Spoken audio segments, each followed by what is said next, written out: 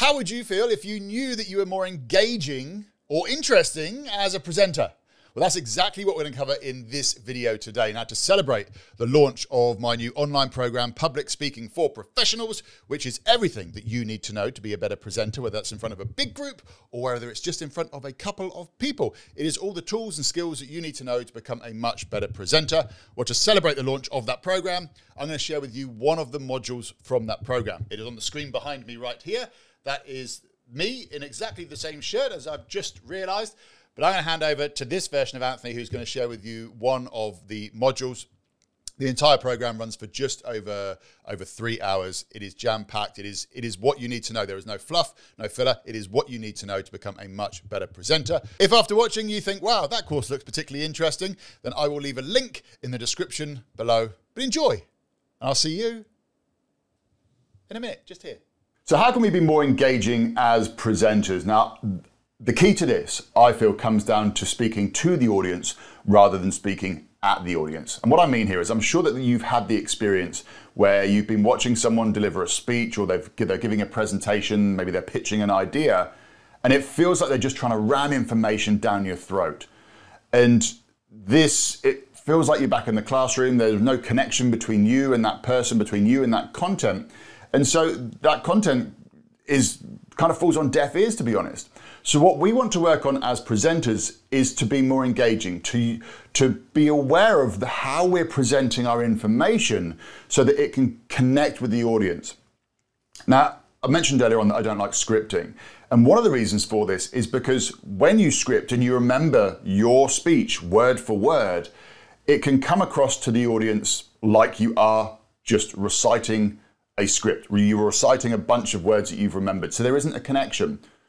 We need to be present in the moment. We need to feel the energy of the room. There'll be times when you want to be a bit more fun, and so you'll adjust your presentation style to create that fun, that energy in the room. But then it might come to a part where maybe you have to deliver some really important information. All right, there is some data that you need to share, and so you'll change your presentation style to be a bit more deliberate in making the energy of, right, this bit's really important. We had some fun over there, but now this bit's really important. So being able to adapt your delivery style. Another thing that I see that is really disengaging for an audience is when you have slides and the speaker up on stage is reading the slides verbatim. The words that are on the slide, they read them to the audience. We don't need to be doing that. And with regards to slides, while I'm not going to go into that within this program, just a quick tip with slides is you don't want to fill your slides up with loads and loads of information where people are squinting in the audience. You want to be making your slides as simple as possible so it's just got the key information so that when people can see those slides, they just get those key bits of information that they need. Now, okay, I appreciate you might be delivering information where there is a lot of data and there are graphs that are needed, but just think, how could you simplify this down? But anyway, let's go back to being engaging. So you need to be present, you need to be in the moment. You need to change your style of delivery depending upon what feeling you're trying to create in the room. And you'll be adjusting that as you go through your presentation. You also want to be aware of things that are happening in the room. I remember when I was working on a cruise ship once, and the captain has the override button of the ship. If he presses this button, his voice comes out in every single cabin, in every single room, throughout the entire ship. The captain has that power. Anyway, I was doing a show one of the evenings, and I was probably about 10, maybe 15 minutes into the show, and all of a sudden we had ping pong, this is your captain speaking, and he came through the tannoy because he had to deliver this message. It was about the fact that we were going to be ending up in some quite big swell later on that evening. But that message lasted for a few minutes. Now, this was quite awkward because I had already started my show. We were right in the middle of things. Amazing things are about to happen in my mentalism show. And so it was this moment.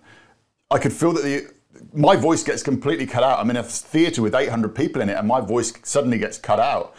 And I can see that the audience, while they're listening to the captain, they're looking at me, sort of going, well, this is a bit awkward, isn't it? So what I ended up doing was I just laid down on the stage. I laid down on the stage, and just sort of like almost like I was whistling, waiting for the captain to finish. Once he finished his little piece, I then stood up and went, well, that was a bit awkward, wasn't it? And then I carried on with the show. But the point I'm trying to make with this is sometimes things will happen during your presentation, and it's really important that you are human And if that is quite a big moment that everybody notices, you almost want to acknowledge it. You don't want to brush over it.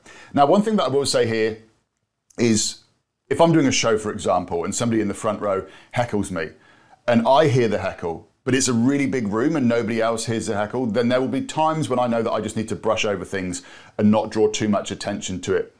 But you do want to be aware of what is going on around you. If you're in a room and it's really hot, everyone's starting to sweat, you almost want to mention it. You want people to feel like they're not having a rehearsed script read out to them. You want them to feel like this is fresh, this is in the moment.